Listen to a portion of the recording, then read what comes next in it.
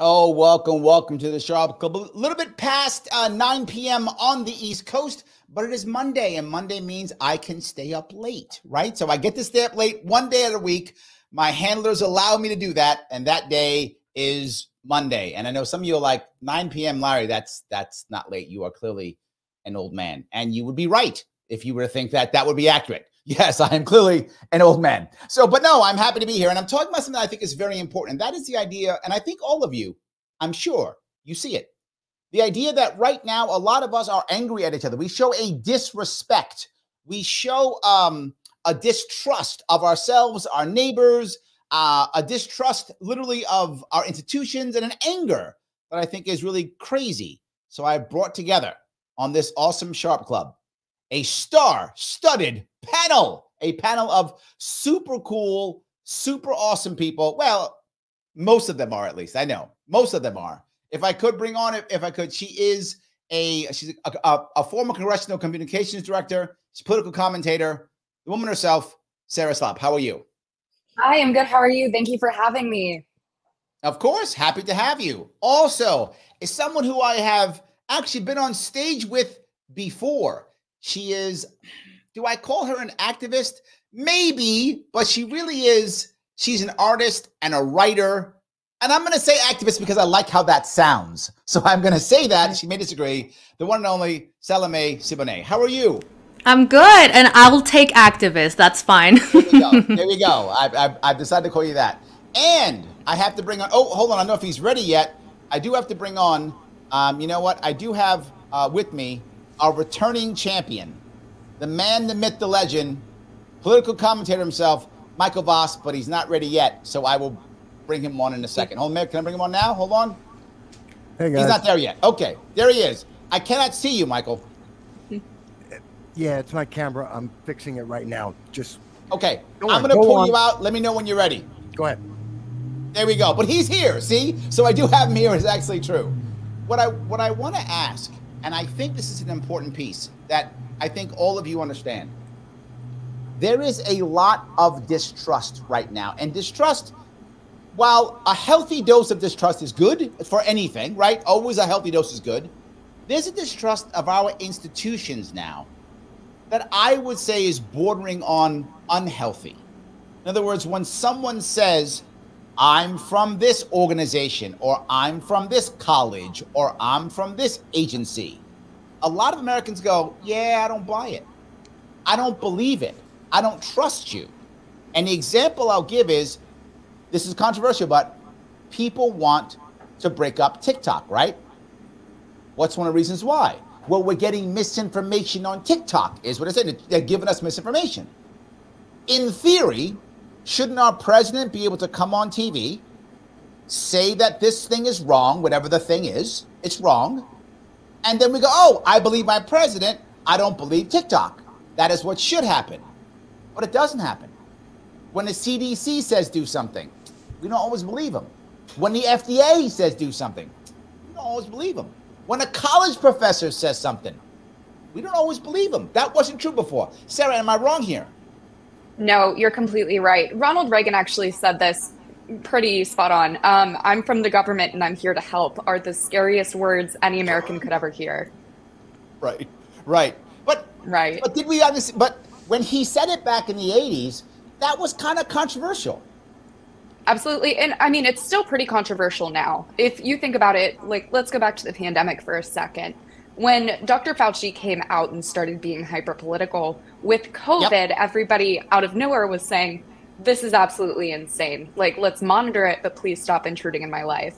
Meanwhile, there were some really, really great intellectuals going on TV, press conferences every day for months on Fox News. So you see both sides of the coin. We want to hear from the government, but please don't intrude on our personal space. Yeah, but I think that adds to my division piece, right? Because there were a chunk of people, and I live in New York City, there were a chunk of people who said, if Fauci says it, he's basically Saint Fauci, right? If he said it, clearly it came from the Pope himself if Fauci said it. And there were people who were like, I don't care what this guy says. He's full of it. They didn't believe anything. Right. Doesn't that help in the division? Salome, it actually... Let me get Salome in here for a second. Go ahead. Oh, good. I defend it. I defend the skepticism. I defend the distrust. I think that it has been well earned by a lot of these institutions. Salome, and can I get you to turn your volume down a little bit? That's me, maybe. I can... No, that's Salome. Can you turn your volume down? Is that possible a little bit? I'm not sure, but I can move. I can step back. How is that? Oh, that works. Still? Yes, perfect. Yep. It's the Cuban in me, naturally projecting a voice. But yeah, I defend the skepticism and the distrust. I think the difference is it destructive? Is it pathological? Is it knee-jerk? Or is it constructive? And do we know why we're skeptical? Do we know what we are going to replace an institution with if we distrust it? Because if all we do is tear things down and don't have an alternative solution where, okay, but here's a better way, here's a constructive option, then we just stay stuck. And it is that kind of gridlock environment where I don't trust you, but also I don't have a solution. And so we're just stuck here. No trust, no building, no progress, no solutions. Right. Or even worse, I just yell, I can't trust you, so I'm just going to believe the other guy blindly because I don't trust you. So whatever the other guy says must be true because I'm so scared of you. Right. We see that always, don't we? Mm-hmm. And that's that knee-jerk kind of reaction where I'm just going to run to the other side and play on their team and not question that. And at that point, you are just going to be the next version of what you already hate, which is someone that gets manipulated and someone that gets used for malicious ends. So let me go one step further then, because now I think, don't we then push people there, right? If you go back to the best example I can give you right now, the most popular one I think is Joe Rogan, right? Joe Rogan is not a righty. He's not, right? He just stopped being left and they made him right. Like he was supporting Bernie Sanders. The guy was like Medicare for all. And then all of a sudden, because he doesn't like what Biden's doing now, all of a sudden now he's basically a Trumpster. Right, all of a sudden now he's MAGA. All of a sudden, like the guy's not MAGA. I mean, he may not be a hardcore lefty anymore. That's possible, but he's not MAGA, and they've made him MAGA because, to your point, if I'm not this, then I got to be that. See, I think there's a little bit of a difference though about where this distrust, where the misinformation is coming from, the feelings. It all stems from knowledge first. When we have a lack of knowledge, we don't know what's really going on, where the core issues are, where the core values are, where the core conversations at. Well, then that allows them to then say, okay, let's emotionally manipulate you, that these are the bad guys. You don't know why, but they're the bad guys. And you're getting bombarded with all the information saying, no, these people are bad, these people are good, and you have to buy into that or we will punish you. You will be ostracized. But all of it comes from, but I don't know what's going on. I'll give a great example of that. Right now, most people in America don't know, and I know you're going to hate me, Larry, over 30,000 Americans have been abandoned over the last 4 years. In fact, 5,000 in 2021, another 10,000 in 2022, another 15,000 in 2023, and this year, it could be as much as an additional 40,000. Where is that? Afghanistan, Ukraine, Sudan, and now in Haiti, not even counting Gaza and what's happening there, 34 Americans dead, 22 tortured and sexually abused as we speak. There's a lack of knowledge. No one knows that. And yet we're being told, but if you ask about it, you're the bad guy. You're supposed to be on the side of the Isn't there a secondary piece to this though, right? How many people, Mike, to be forward, are going to be able to do as much as you are trying to do? Like, I guess what I'm doing is I'm saying, isn't there almost an overload of information? Like if I want to walk down a rabbit hole, I could go down a rabbit hole on Sudan and spend 3 days on Sudan if I wanted to, right? But I got to go pay bills and work and stuff and have family and friends and stuff like that. So now I'm at a point where I can't handle it. So you know what I'll do? I'll just see whatever Salome's writing. And whatever she's writing, I'm just going to believe her because I know her and I trust her. So I can't go down a rabbit hole.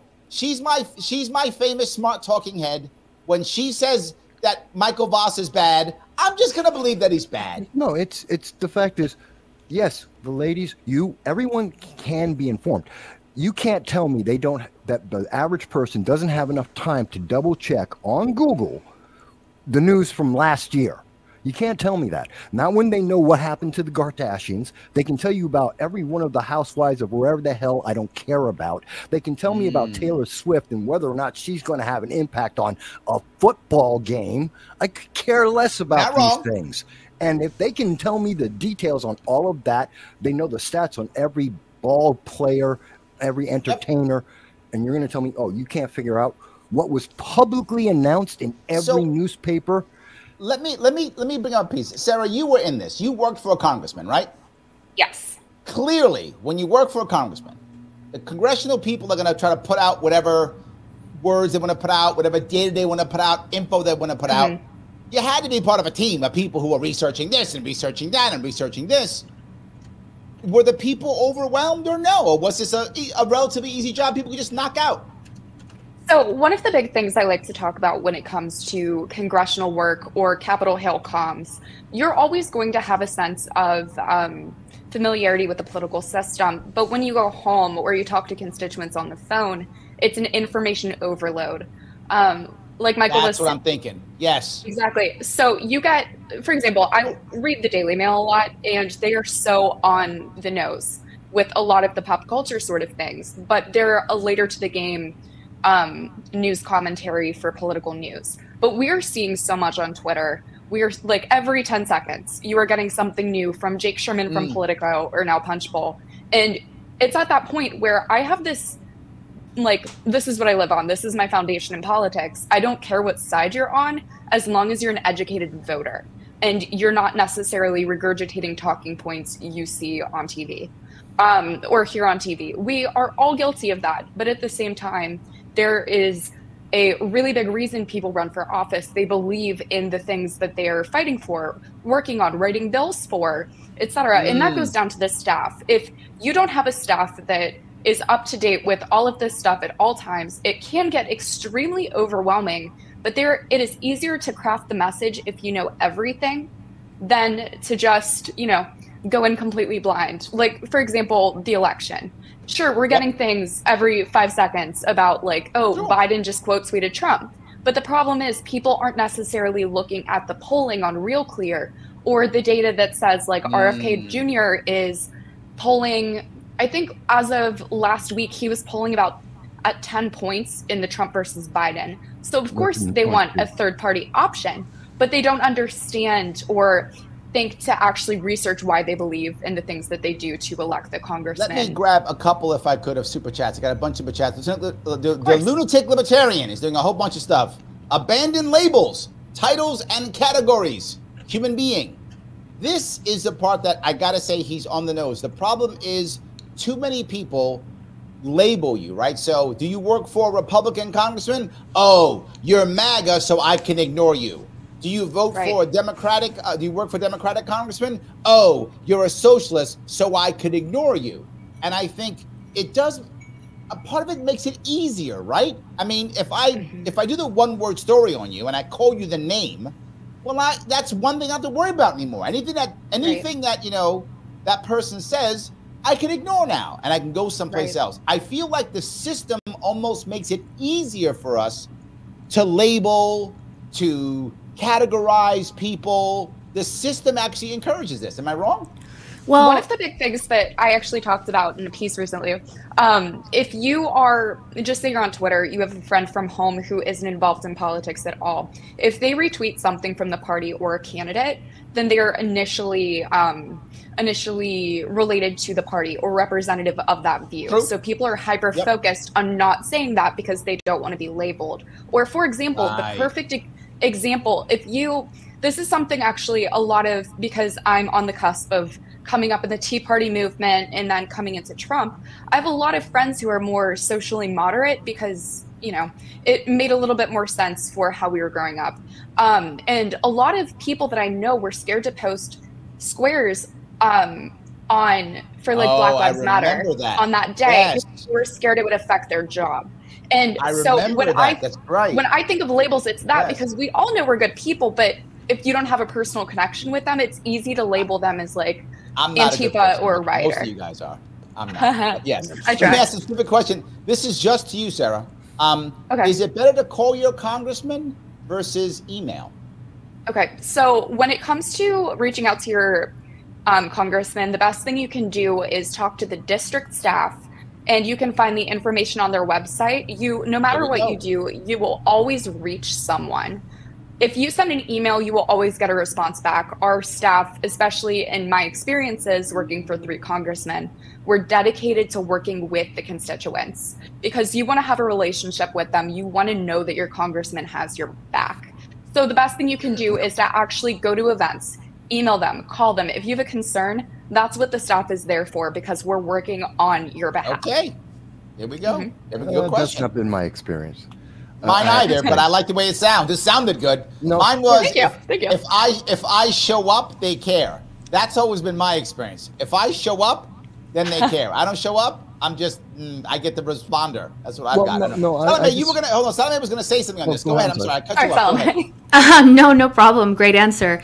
About categorization, I think this is just another facet of tribal politics, and I would like to add some nuance here, because it's not necessarily that categories per se are wrong. Humans categorize things. That's how we make sense of the world, is by figuring out this is this, it's not that. What makes this different from that? Those are categories. The trouble comes when we use categories, like you said, Larry, as shortcuts. So mental heuristics to bypass actually thinking. And this is the problem that I see very often. It's that there's no desire to think. There's no desire to actually get to the truth and figure out, why are these things different? What do I really think about this? Do they have a point here? That's why we use those categories, because they let us bypass the thinking and say, well, I already know what someone who would tweet anything from Trump thinks and who they are. They're bad, they're not smart, I don't need to think any more about them. Boom, done. And that way we can maintain our worldview intact just as it is, without having to do any extra work of thinking, getting into the details, and considering, why does that person think that way? What is it that they see that I don't see, or that I disagree with? And that's how you actually expand your worldview. But this is something that we've seen the media push on us. The legacy media trying to paint people as black and white, us or them, for or against, because it trains you to stop thinking and to go into the tribal brain, where you're only in an us versus them mode, and you're very easy to control in that state. Now, I make one exception to what you're saying, Salome, and that it's not just the legacy media. Matter of fact, it's more prevalent and more consistent on social media, because it is built around the internet, the algorithms that are more able to categorize you and to put you into certain boxes and make sure they keep you in an echo chamber where you're only hear more of what you've already wanted to hear or have listened to. So I understand that difficulty some people may say, but the thing is, we've been trained not to step out and go, but let me ask a question. We literally have been told, don't ask questions. Especially since we've gotten so bad at asking questions. And this is the problem I had with Sarah, one of the things you brought up. People are getting in touch with their congressman, and they fail to ask an accountable question. Right. Now, this is what I think is very different. We keep saying, do something.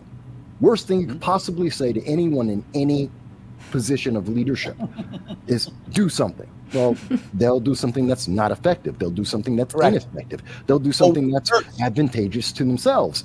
And they qualified, and they did what you said. They did something, and because you failed to make them accountable. Do the effective thing. Do the right thing. Do something that you can explain to me is a benefit to the constituents who you're there to represent. And when you do ask those questions, be very aware you are now going to be put into a category by those congressmen. Now, I've had this happen with congressmen on the left, the right, the center, every candidates. I'm very well known in many campaigns throughout all of New York. You're not very liked, though, Mike. Yeah, their staffs don't like me. Yeah, because I will say, okay, here's an accountable question. You can't just give me the 30-second blah, blah, and run around the question. Give me the answer. And I think that's the qualifier people have to be prepared for. Ask that hard question, expect the answer, and expect that when you do that online, the social media is going to put you in a category that's going to leave you feeling more and more isolated, even though Also there's true. a lot of people who want to ask that same question. Let me grab a couple more super chats if I could. Lunatic Libertarian is super chatting a lot. I want to grab some if I could. Sure. 49, thank you, Lunatic. I appreciate it. Everything is free. Knowledge and skills express your humanity. As a veteran, I think it means we swore allegiance to freedom and liberty. I know true violence. Well, Mike is a veteran. I'm a veteran also. I don't know if you, Salome, or you, Sarah, are veterans, but we're all veterans. And we all did swear an oath. And it wasn't to individuals. It wasn't to protect people. It was to defend the Constitution. It was to freedom and liberty. It's true. And yes, his statement is accurate. He goes on to say one more. Just know they know everything about you. That's true. He's not wrong. He's not wrong. He's not wrong on that one. And his last one is, show me the bill that eliminates all the BS policy that impedes your existence. There are literally thousands of them that equal that, but there isn't one. There are thousands of bills that make us irrelevant, but not one specific one. So a lot of stuff I want to throw out there. Sarah, go ahead. You were looking at me like I'm crazy. Go ahead. Tell me, please. Oh, no. I was just having flashbacks to my congressional days. So I was with Jody Heiss for a few years, and I started in 2020, right before the election integrity movement. Nebraska? Jody Heiss is former congressman from Georgia 10. Oh, Georgia. Sorry, I thought it was Nebraska. I'm sorry. No, you're good. You're good. Joni Ernst, you know. And that's who I was thinking of. Joni Ernst. Yes, thank you. That's what I was thinking another veteran. Yes, exactly. I remember now. Okay. So I'm very, very familiar with that whole sort of thing. One of the big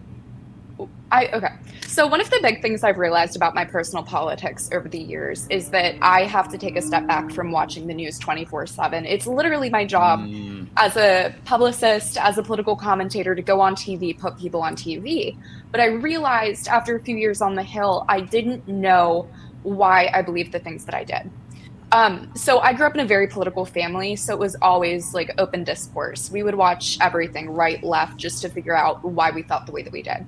And working on the Hill really gave me insight as to especially how you talk to constituents, like Michael was saying, like, it's hard to have a good relationship with staff. But one of the things that I really appreciated about a specific member of my team who had actually been with Jody since day one, his name's Nathan. So Nathan was the legislative director until the end. Like, he's one of my closest friends in the world, and he's the best at talking to people who disagree with him. And any chance that you get, no matter, especially to the viewers, if you call your congressman, your concerns will be listed. And so if you just talk to the staff, the congressman will find out what you're upset about. Right? And I've dealt with a lot of congressmen. I've met many of them, and to be very forward, many assemblymen and congressmen, and Michael, you know I'm right. Many of them are empty suits. Many of them are. Not all. That is not a blanket statement, but a lot of them are empty suits. True. And with that being true, if enough things get listed, they will react, because you're right. Enough things got listed. Oh, this must be important. I'm an empty suit, but because my staff came to me and listed the same thing 25 times, I guess I better go do something. So exactly. Yeah, I completely agree with you.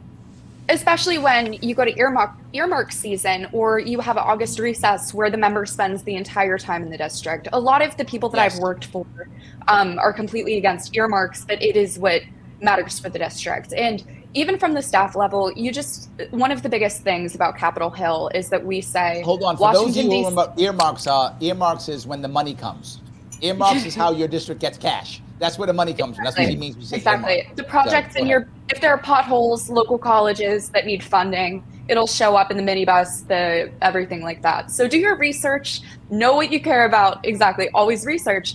But one of the big things that I've noticed is, and we all say, the government is run by 30-year-olds because the congressman is running between election season, office, committee hearings, bill text. Yep. They don't have time to read every single thing about every single meeting. So the staff is the one to research, to brief them, to write the initial bill text, and to work with the committee on their behalf. So when you talk to the congressman, he will know completely everything you're talking about because of the staff and how hard they're working. But see, that's why I said you have to ask a question that is accountable about a specific issue, and because then you'll get, or you will cause that person to actually react to it. Sarah, I know the number used to be that if they saw, most congressional members, if they saw between 30 to 100 tweets about a specific issue, then that would elevate that issue into their talking points or into their communications with their community. I think those numbers may have changed a little bit. You may be more familiar more recently, but I believe it's still consistent that there is a threshold number, and it's relatively low. It's like 50, maybe 100, maybe 200 of interactions on social media that as soon as they see that, they're like, because they believe if one person's doing that, there's another 1,000 people that want to say it, but they're afraid to. And that's how but I got to go one step further, though. Hold on. I got to touch this piece. I think it's important. And this is what Justin here says. He says, the two-party system is responsible for most of the fear and anger. And here's why I want to bring this up. Because even if I'm the guy and it's me, it's Michael Salome, and we are getting upset and we're going to let these people know, and now Congressperson X understands this is an issue.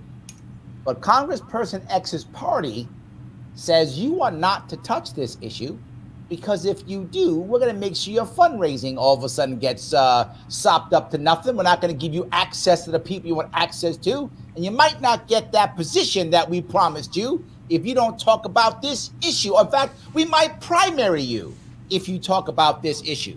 And all of a sudden what I see happen is, because of the two-party system, that person's screwed. If they don't do what the party says, they're in trouble. And what they'll do is simply ignore the issue, shut the person down. I see it here in New York with specifically with Democrats getting yelled at about Democratic issues they're not giving the people who are further left in the city. And so what do the people Democrats do? They stop meeting people. They simply stop communicating. They just shut down. Am I wrong here? Yes, to an extent, because if the elected official isn't getting feedback that they can point to for their party and say, no, my constituents are here, then that gives them the room, literally the negotiating room with their party and with the opposition party to actually try and move that issue forward. Again, this is why this is what knowledge is about. I have never seen that. What? Give me one example of that. I've never seen that. When did that happen? We can say with Joe Manchin, when he was fighting against one of the tax bills, I believe it was the Inflation Reduction Act from the Biden administration. He was against it. Why? Because of his constituents. They said, we're going to actually run someone against you. He was literally retiring, and he was the one vote that mattered. No, him and Sienna. It was actually him and Sienna. So who also retired? Who also retired? So when you're retiring, yes, I'm ultra powerful then.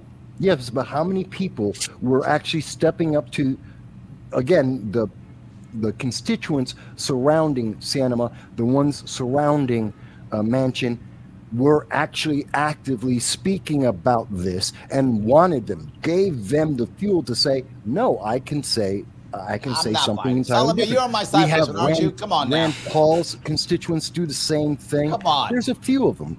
It's just not very popular. Jump in and save me here. I know he's wrong. I don't see it. I don't see it working. That's the thing. I imagine that this would be more effective if that was the mechanism by which we could enact pressure. We've been around as a country for a while, and we've had mass communication for quite a while now too. And like you mentioned, I'm sure those tweets and things like that do add pressure. But I worry that the thing is that mechanism, that top-down mechanism by which we're seeing with the TikTok bill, by the way, a lot of people called their local politicians in dissent against it. And the author of the bill, Mike Gallagher, I believe, came out and said, this just proves why we should ban it. Because everybody's so mad. We must need to ban it then. So I just worry that when they have the will of what they want to do, like you said, Larry, when that's just a no-go, it's a no-go. And that's the problem with this kind of system where we don't really have that much influence as voters, as constituents, increasingly so, in my opinion. And I completely agree. See, 2 against 1, Mike. You're wrong. That's fine. I'm used to people being against me. Here's my counter to that, because you are often right, but it's because of, and I'll use this example, the Michigan primary. I was talking about this with you, Larry, before. We saw that 101,000 progressives under Rashida Tlaib decided to vote in uncommitted. 100%. Now, if you look at the primary, powerful. That was powerful. Yeah. And so Trump in the Michigan primary had 759,000 votes.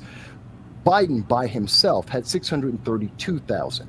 The 101,000 is what he needs to be competitive in Michigan, a swing state. And they held that back. It was a statement which was based on the response to their accountable question. What are you doing about Hamas? How are you helping Hamas? Now, I don't agree with it. I think it's absolutely stupid, but they took the next step. See, it's not just ask the question. No. Okay, no. You have walked into my trap, Mr. Vasquez. You have walked squarely into my trap. Yes, you're right. 100,000 people literally said, you better do something. We don't like you bombing Hamas. We think it's terrible. Don't bomb Gaza. Don't do this. Don't support Israel. 100,000 people basically, yes, they said that, right? No. And how did Biden change? Wait a minute. Oh, he didn't. He's building them a port right now, and he sent. No, don't. You can't say that. He did nothing. No. What's happening is 2 days after that, in the State of the Union, he came out and announced that he's building a port for Hamas, that he's going to be sending over funding. He's been fighting about the funding that he's trying to give to Hamas. He's already given them $100 million. He wants to give them another $300 million, and he's trying to convince the rest of the world to give them money. I mean, we're giving money to terrorists because 100,000 people were necessary. You always got to yell about Hamas. Every time you want to show, you yell about Hamas. Every time. What's that? One of the things that we need to think about here, though, great point from Larry, circling back to just circle with the Hamas, is that people are coming up and activists are coming up to AOC and yelling ceasefire now, and she's being silent. So it's not just about like, oh, it's uncommitted, it's funny, but there is so much infighting with the Democratic Party. I just look at Biden versus the progressives. Like AOC now, sure, she's a progressive, but she isn't radical like Rashida Tlaib. There's such a huge difference. And if we circle back to the TikTok thing really quickly too, it's just like a lot of people get upset. Look at all the kids calling Tom Tillis's office, for example, saying that they were wanting to assassinate them. Like, that is so illegal and people don't know that. Like, they could come knock down your house and you could go to jail. But if you have to take the time, and back to the initial point about education, is to understand all of these different messaging opportunities. Like, sure, ceasefire now, a lot of the Democrat propaganda sounds great. Ceasefire, nobody wants this to be happening. But it happened because of the attack on the Israeli music festival. It was completely, they were provoked. So of course they fight back. So what is AOC supposed to do and just go against all of that and all of her squad members? You know what I mean? There are just so many different messaging problems. And especially with the squad, for example, they align on so many other issues. So she's not coming out and talking about it. AOC is my congressperson, right? I know. She's my congressperson, literally. Feel bad for I accept your condolences. She literally is my congressperson. That's true. So I do know that they want her to be more progressive. The people in my district want her to be more progressive. They want to be more like Rashida. They absolutely do. They really do want that. And what I'm upset about is not that I want her to be that, but people voted for that, and they should get it. Whether I agree with it or not is irrelevant. People voted for her to be radical. They voted for her to be heavily progressive. They voted for her to push things like Medicare for all, right? These are things that I'm not for. But damn it, you voted for her. She won. She should push it. And I should be going, no, don't do it. And I don't do anything. She does nothing. Right? She just sits there and just says, and she does like Vogue magazine or something, and does like a lipstick thing on TikTok or something. But she doesn't actually do anything, right? And that's the bad part. She should be fighting for these things. There are people in my district, her district, who want her to, and they don't. But let me grab it. I gotta go one more. I'm sorry, I got super chats. Yeah. I'm gonna be getting my super chat people. Of course. Lunatic Libertarian, you are throwing it. Thank you, my friend. To invoke life, liberty, pursuit of it. You reject death and the destruction of your fellow man by default. Be the skilled solution if death is offered. Odin's hall awaits. Love each one. What I think he means by that is we have to fight for the pursuit of life, liberty, and happiness. And if we die by doing that, it is a valid and good death. I think that's what he's saying. I take it that way. I would agree with that. I'm on board. I'm on board. I agree with that. We all got to go. If I got to go that way, that's not a bad way to go, right? It's not a bad way to go. I'll grab Ryan real fast. Ryan is a member, and he says Biden hasn't changed since 1926 when he was 38 years old. So, yes, that's true. By the way, let me talk to the audience if I could. If you like what you are seeing, do me a favor, click the like button. It does matter. You are seeing people who are super chatting. If you're watching on Larry Sharpe YouTube, you can super chat me right now. It gets right to the front. Absolutely. If you're watching this on Twitter, please retweet this. If you want me to care about you even more and support the show, you can by becoming a member on YouTube. $49 per month. Just click join, become a member, all good. But more important than that, please follow these people here who are giving us a good time tonight, this evening. You can follow on Twitter if you want to. You can follow Sarah on, is it pronounced Selip? Yes, Selip. I got it right. Sarah Selip on Twitter, yes. And also, one only Salome Sibonex. You can follow both of them on Twitter. And you also can follow Mike on Rumble at No Sound Bites Allowed. In addition, right now, if you want to see what Salome is writing, you can check out what she's writing on WeTheBlackSheep.com. Check her out there. You can go check out some really cool merch that Sarah's selling at 917. Sorry, that is actually the area code for Manhattan. 917strategies.com, and you get 10% off if you go to use code Larry10. 10% off on her cool merch. Please do that if you would like to. So I do want to go back, if I could then, to a bunch of comments. A lot of comments are popping up here. I do want to grab some more of these before we keep going. Yeah, people are one of them is, John says, Larry, I'm not sure this applies, but it could. Do you remember when drive-in movie theaters were getting into trouble for subliminal advertising? I'm giving my age away. John, you too. Is TikTok doing a similar thing? And the idea is TikTok doing a subliminal message to our kids, to our adults? Is that the issue? And is that why we should ban them? I get the concept completely. I still don't like the banning. But go ahead. Am I wrong on this? It's not subliminal. It's overt. That's what I was going to say. TikTok, right. Me too. Media. So, I mean, we've seen that. In November, YouTube said that they were going to be injecting into everyone's feed, every user's feed, their approved sources for news, whether you want it or not, just in time for the 2024 election. Fortification, we see that Google has changed the way that they're doing search algorithms to inject their approved sources rather than the best source or the best ranking source. We've seen that TikTok has the same thing on their preferences, on what they want to push. How many times have we seen, actually every year since 2018, all of the major social media companies are going in front of Congress talking about, yes, my algorithm isolates this entire class and group of people. It's an error in the algorithm. We didn't know what was happening. Well, it happens every year. And surprising that everyone's doing it and every year, but we don't know. Oh, look at that. Actually, go ahead. So Katie Pavlich actually exposed this the other day.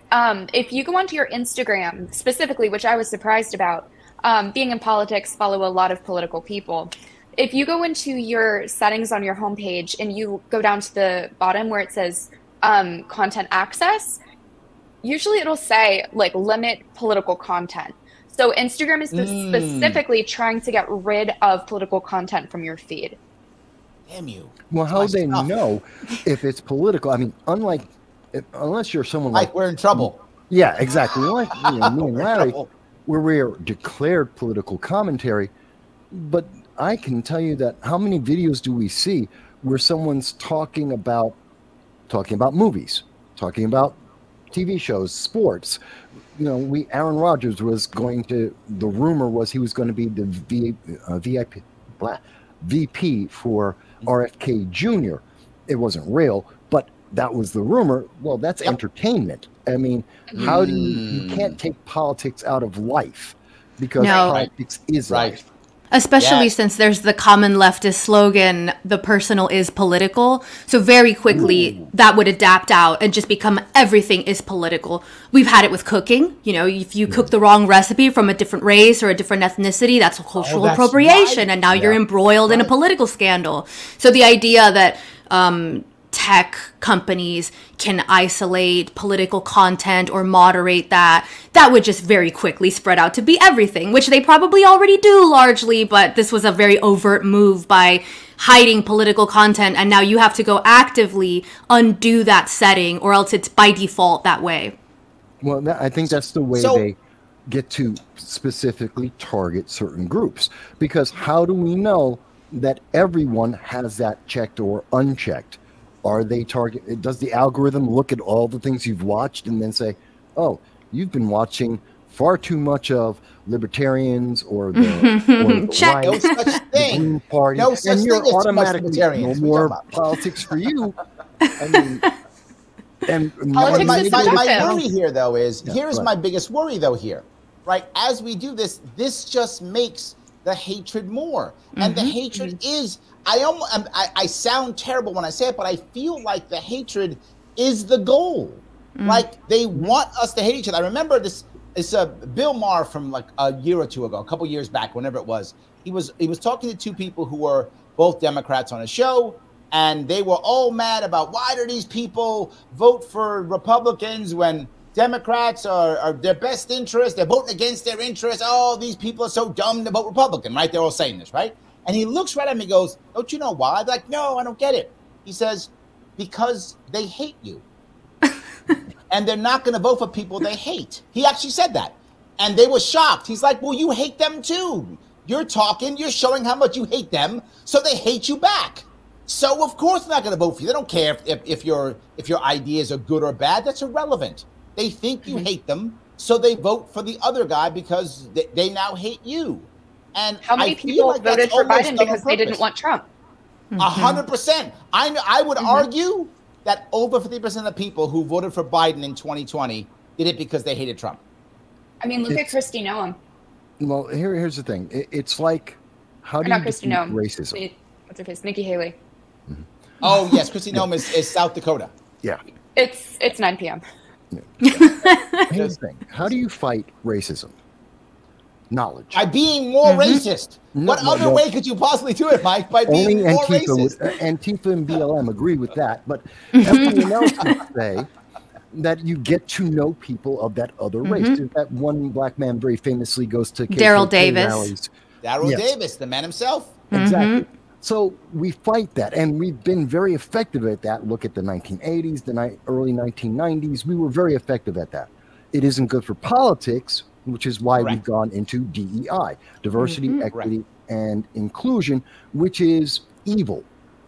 Absolutely point blank evil. It turns human beings into categories, and it divides us in those categories eternally, because now you're not just a man or a woman, you're not straight or gay, but you're a man, a woman, a toaster, you're this color, that color, you have this sexual preference, that one, you're tall, you're fat, you're short, it's everything. And it keeps on going, because the answer is don't get to know anyone outside of the categories you have been assigned, except 100%. That those other groups are all bad. And only your group, which is ever shrinking, so now you're under threat. You're constantly afraid because you're under threat because the group you're in is getting smaller and smaller, and you have less and less power and favoritism, and you only have, and this is the key part, and the only one who's going to be able to help you is the government. You don't have agency. Only the government can correct Yes, it this. does. You're They're right. the ones who created the system, Yes. but now they're the ones who are going to protect you. And see, this So is let how me we grab get Austin. that He government. actually says exactly that. Austin says, I tried to show my Democratic grandparents LP videos, that means Libertarian Party videos, such as debates, Larry Sharpe, etc. But after one video, they decided that they are too scared and will vote for Biden anyway to keep Trump out. Literally what we talked about. Literally what we talked about, right? This is right here. And he put this in. This was like a half hour ago when he put this up. So we hadn't talked about this, and he already put this up. That is how tough it is. Blue Moon Red Wine, I've had her on my show before. She is mad at libertarians. She says, I'm going to be real. I'm not MAGA at all, but I would do just about anything to F the Libertarian Party at this point. Libertarians are the biggest psyop right now anyways. I wish that were true. What? I do. I'm a psyop? I wish he was right. I wish I was a psyop. Because I'm not getting paid. Like psyop people get paid. Right. Right? They get cash. Where's they my gotta check? bribe us. Where's my check? I wish it was real. I wish I was getting a check. It's a bad deal. I know. Yeah. Literally. Well, in a two-party system, anybody that gets in the way is called a psyop often because, we steal votes by giving people other options? Is that what it is? You know what? Honestly, this is why RFK Jr. is so popular. I mean, beyond the fact that his ad and his content is amazing, he's the kind of guy a lot of Republicans, especially the more moderates, are going towards because they don't want the initial Biden-Trump thing we all knew was going to happen. And also, Blue Moon, thank you for all of your kind comments on my intelligence. I appreciate you and all of that. Love politics. It's my job and my paycheck. So honestly, it makes sense with the polling, and you have to trust the polls. And, all politics is local, so you have to trust the actual data. You have to trust the science. And the data also goes to the votes on election day. Hold on, let me touch that piece too, though, right? Don't we, this is exactly my point from earlier with distrust. Don't we not trust certain polls and certain data? I remember when I was running in 2022, I forgot which one, but there was one pollster, it was a Republican pollster. And that poll we can't believe because that's Republican, so clearly they're the bad guys. And this one is not Republican, therefore they're the good guys. So we got to listen to that poll, not the other poll. And then also 2016, 2020, polling was off. 2016, horribly off. So don't we have that problem also? No, one, it goes back to read. When you look at the poll and they say, here's the poll, look at the poll. Look at the question they asked, because that's very important. You can poll anything. I can get a poll that'll say that, the majority of people believe the sky is purple. If I ask the right question, and that's why it's important to understand what was the question they asked. So first, don't assume because the news media said this, that they're right, because the news media, mainstream news media, have already told us that they have reporters that make up stories, that plagiarize on a regular basis, and they keep firing their people, but yet the New York Times is still the most credible news in America. I think. Hold on, I'm going to give you a quick story on this. A quick story to validate. I'm going to validate what you just said. When we were running for office, sometimes we would actually put out press releases, and the press release we put out would literally be the story. We would just write the story for them. Send the press release. You're nodding your head. You do the same thing, Sarah, right? Send a story out, right? And they would literally just take my press release, cross off the name of my comms person, put the name on it, and print it. Yeah, very common. I'm just validating what you're saying, Mike. Go ahead. Yeah, it's very common, and anyone, those of us in politics, we've all seen it happen before. But the public, this is where the public has to be. Again, this is accountability. It goes both ways. The public has to look at this and say, what was the question you asked? And the second thing is, we can also look at, well, what have, like in presidential races in particular, we've got well over 9 months of trends. Any one poll can be absolutely wrong. 90% of the time, if I have, for the last 9 months, every poll has been leaning towards Trump over Biden, and I have every poll that says, when they ask Democrats, do you want Biden? And they come in with 70% saying no, I have to believe that Biden is losing. And then I see the primary votes, and I see that out of the top 7 swing states, 4 have gone for Trump, and 1 has gone for Biden in terms of the people who showed up to actually vote. Then I have to believe, yeah, there's a trend towards Trump. Could that wind up changing on election day? Sure. Well, if we happen to go into a bunch of courtrooms, change the rules at the last minute, and we have some I know that. questions, yeah, anything could happen. But I know that. They tend to be correct. All right, let me grab a super chat. I got super chats popping all over the place. I'll grab some super chats if I can. Ryan, thank you, sir. In my view, the reason that I disagreed with the TikTok bill was that it's a slippery slope on giving the government the power to remove what you see. Thank you for the $5. I cannot agree more. I am so, I cannot, I don't care how they write it. I don't care what they say. In my view, and I don't care if it's libertarian in me, Blue Moon might be mad at me now for saying it, but I'm going to say anyway, I'm so against it. The second that passes, they're going to start removing all type of stuff. And the worst part is, and they say, well, wait a minute, lad, no, the Chinese are going to have your information. Okay, first up, they already have it. But second, even if they have it, China can't put me in jail. China can't take my property away. China can't lock me in my house.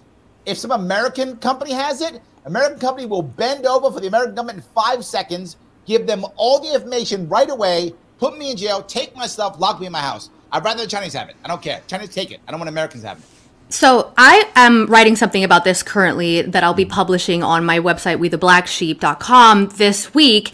I dove deep into this because it just stinks. It is sketchy. It stinks. I do not trust that very short term prior to the election, suddenly everybody's coming together, bipartisan support to protect the children from TikTok. No, because first of all, we've had plenty of problems with social media for a long time. Why now? Why this extreme? So what I found out was that TikTok has already been housing their data in the United States. There was a plan called Project Texas, where the data would be migrated to Texas to a location that would be physically in the United States, physically managed by an American company, Oracle, and approved of by a committee that would be reviewed by government.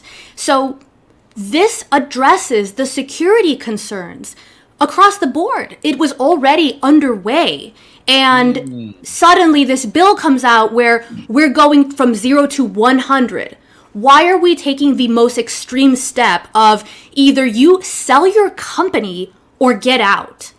That's extreme. And to me, this is one step away. The only justification is, well, it's a foreign adversary. It's only for foreign adversaries as defined by Congress. That's what makes it okay. But I don't even see the justification for why the government has the right, period, to demand that anyone hand over their company or leave the country, regardless of whether it's a foreign-owned company or not. That's still an egregious level of power that they're attempting to take. Well, I'll go one step further on this if I could, right? This goes back to my idea of distrust. If this was 60 years ago, right, or whatever, and now it's Reagan talking, or it's even Nixon before he was disgraced by Watergate. Any of those presidents, if it was Eisenhower, Kennedy, if they came out and said, guys, TikTok is a scourge. It's a problem. Here is the issue. Watch your children, blah, blah, blah, blah. Americans have been like, okay, oh my God, yes. In fact, not just that, somebody else would have made an American TikTok. That would have happened, right? That would have happened automatically. Now, we don't trust our institutions at all. We trust TikTok more than our institutions. And that, to me, I worry about that. But again, to your point, I still think the government shouldn't do it. But I do understand the worry and the fear. And I'll go one step before I know you want to jump on, Mike. One step. My biggest issue is that everything that I hate about the government has come from one source: afraid Americans. Every time Americans are afraid, we do stupid shit. Every time. Patriot Act, war on drugs, right? War on this, war on that, war on poverty, war on every war we did, every time we bombed somebody, every time we did something stupid, it was because we were afraid. Afraid Americans always makes me more afraid. I'm sorry, Mike. Go ahead, yell at me. Tell me how wrong I am. No, I'm not. I'm going to clarify some points because the key is 60 years ago, yes, you would have politicians come out and say this, or they'd say we need to do something, but the public would actually investigate it, and they would read the bill, and they would have feedback. And that would cause someone to say, I'm an American and I can do it better than these foreigners. I won't let them get away with it. Now that takes unity, that takes information, it takes accountability. The three things I've been talking about all the way through. And that's the big difference in today. And why do we get things like the Patriot Act? Why do we get this bill, the TikTok ban, which one of the big problems I have with it is in the wording of it, it doesn't apply to TikTok. It applies to websites. Big difference. It's not just an app. It applies to websites, which means they've already built in the way to expand it, just like they expanded on the Patriot Act. And I have a problem when we have unlimited expansion potential on something that is ill-defined and put in the hands of government, because people haven't taken the time to pay attention to the details and hold anyone accountable.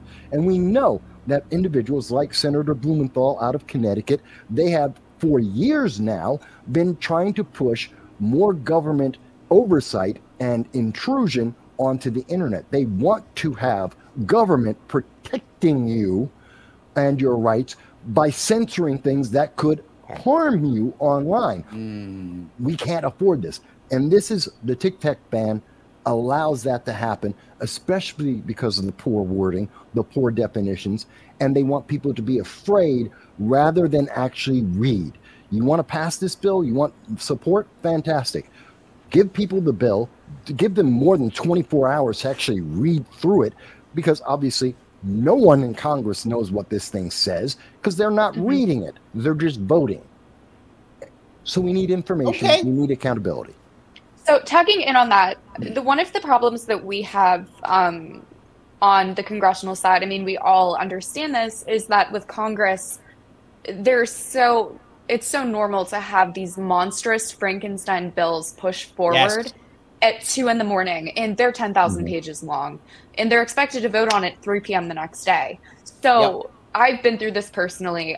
It's absolute hell. And so a lot of the time, you have to break it up and still read it. But are the constituents going to be able to read it? Like, do we know that it's going to drop at 2 a.m. or is it just the congressmen and the staffers who find out? So take that into account when there's something like the omnibus versus earmarks or the ag bill versus like a messaging bill. With the TikTok ban, it's kind of gray space for me. I'm very against the idea of controlled content in like infiltrating younger kids and stuff like that. Like, there are so many problems with it, but I do believe that there should have been more collaboration on it instead of just dropping it, like Salome said, where it's like there are so many things so close to an election. And truthfully, from the committee angle, I've worked with the committees before, they are very, very good at the back and forth, but it's probably a public awareness about it that's the problem. Like the fact that I found out recently that when you go into TikTok and you say agree and continue, you're also giving them access to own your notes, your photos, and other things like that. Sure, it's a big problem, and it's very similar to some of the other things we grew up with, where it's the constant entertainment, like maybe just Twitter for us. But there's so much of our culture built around that, whether it's jobs, education, recipes, like stuff like that. All agreed. So, I'm not fighting you on any of that. I don't think I completely agree with you. My issue is, this goes back to what Michael said. Why aren't we as Americans going, wait a minute, I don't want that. I'm going to make a cooler TikTok that doesn't do this. Or I'm going to make a TikTok that does this but lets you know that, or allows you to own this, or whatever the case may be. What we're doing is instead of saying, let's fix the problem, we're hitting it with a stick. That is my issue. We're doing worse because here's something that back in 2017, I actually published a video on this. I have evidence of it. When you sign, everyone who's on Facebook, everyone who's agreed and has a profile on Facebook, you probably haven't gone through the 3 internal check boxes you have to get into to uncheck the right of Facebook to arbitrarily and randomly turn on your camera and your microphone. And I've actually caught them doing it. And if you don't know what to look for, and if you don't happen to be there that moment and catch it, you'll miss it. but they do. You've given them the right. You have to actually go in, and it's like 3 different subsections in to find the one checkbox, which is deep in there, to uncheck that. Now I got to go on my Facebook and check some stuff out now. You got to be scared, Mike. And we know that Facebook is doing it. We know that Alexa is doing it. This is why when you go onto your Facebook and you suddenly go in, and suddenly all the ads are exactly what you were just talking about or what you were just looking at on the internet. It's because they have the right to turn on your microphone. They have the right to turn on your photos, and they have access to that. But no one paid attention. But why are we talking about the TikTok ban when we see Facebook and they're not? All of the social media are doing the exact same thing. It's just that TikTok is Chinese. Well, I don't want the Chinese to. I don't want any of the companies to do that. Why aren't we having that conversation? Patty brings up this comment for Facebook. She says, I made a post on Facebook about an actor that I liked, and it came back false information. My opinion on an actor was false. Damn, that's a tough one right there, Patty. I'm sorry about that. I thought you get to have an opinion on an actor. I thought that was okay that you could do that. But in Facebook, this is to your point, Mike. You know what probably happened? They turned her microphone on. She says something super sexy about him, and she's like, "That's gotta come off." That's what it was. Patty's all liking somebody a bit too much. I think that's it. Yes, I think that's the problem. Yep. But it's a valid point, right? It's a valid point in that if we don't know what they're doing and we don't care, right? Then they can get the information they need and then use it against us. And that is my biggest issue. I think many of us don't care what minor things, like most people are happy that whatever Amazon is using your information to know that you prefer blue socks compared to white socks or something, right? So most of us don't mind that. Oh, you like, chocolate instead of vanilla or whatever, right? Most people are okay with that. But that's not what they're using it for now. Now they're using it to target information that goes only to you, so that only you get the stuff that makes you hate. And the other person who you hate gets the stuff that makes them hate you. And now, as long as they brew this hatred, instant defense says they always want to brew hatred. It's the game. Now, what happens is I no longer have to do anything. All I have to do is protect you from the evil. And we saw what that guy talking about. He was afraid his grandparents going to vote for Biden, not because they think Biden's great, not because they think he's going to help them, but because Trump is the evil one who's going to kill their kids or something or whatever, right? So they have to vote against Trump. And I hear that every single time. I feel like division and hatred is what's doing this more than anything. Am I just fooling myself here? No. We talked about this before the show, but one of the big problems, I've worked on this a lot, especially with the book that I'm working on that's coming out this next week. So my former boss, Jody Heiss, is releasing a book called Sacred Trust, Election Integrity, and the Will of the People. And in it, this is actually one of the big things I learned in his office. When you think about a lot of the problems in our country, it's because we have a deep-rooted moral crisis. So a lot of the systemic issues that we see, whether it's Antifa burning down the police precincts, election integrity, stolen elections, et cetera, there's just no moral compass anymore. You can kind of do what you want and think that you can get away with it. So there's just no accountability. Like, circling back to what we were saying, nobody knows what they can't get away with anymore. And everybody's just free-willing. So when you think about, like, a lot of the issues that are happening now, do we still have the kitchen table discussions? Do we still have the kitchen table issues that candidates would run on? Exactly. Well, look, here's the part that I want to... let me give you some pushback on this, Sarah. Okay. I don't think there's no moral compass. I think they believe that they are morally just. In other words, that's a good way to put it. I believe, right, that these guys are so evil and so bad and so horrible that it's an existential threat. No. So therefore, anything I do, lie, cheat, steal, harm, doesn't matter, because this is such an existential threat. Right. I can kill somebody that's trying to kill me. Right? I can commit murder, but it would be murder because it's self-defense if someone's trying to kill me. So I don't actually think it's a lack of this. I think it's the feeling that it is validated. No. Am I making sense? Yes, but I think you've got it in the wrong order. We have no again. Well, no, you got it in the wrong order. Okay. It's that the morality, the moralization and justification come after the action. They take the action first because the action has been indoctrinated. It has already been approved. They have been told that these are the things they should be doing. Because the conversation we have had so far today, there is someone on the left screaming at me right now saying, oh my God, microaggression, microaggression. And they have been taught that microaggression is violence. Therefore, they are justified to try and punch me in the face because it's microaggression. And after they have punched me in the face, well, then their morality is, well, it's because you're a Nazi. Now, I bring that up because I've had that happen when I've run for office twice.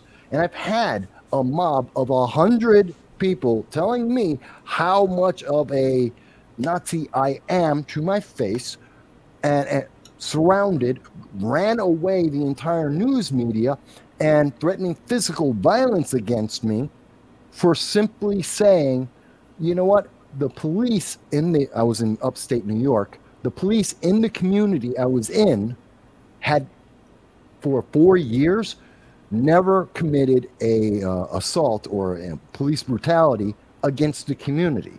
That was documented. That was a fact. They had the body cams to prove that. And I said, that's a great example of them doing their job, doing it well, and maybe we should see that across the rest of the state. And for an hour, I was surrounded by members of Progressive Leaders of Tomorrow, a offshoot of Antifa and BLM, that were surrounding me, telling me how much of a Nazi I was because of that. Were you wearing your armband or no?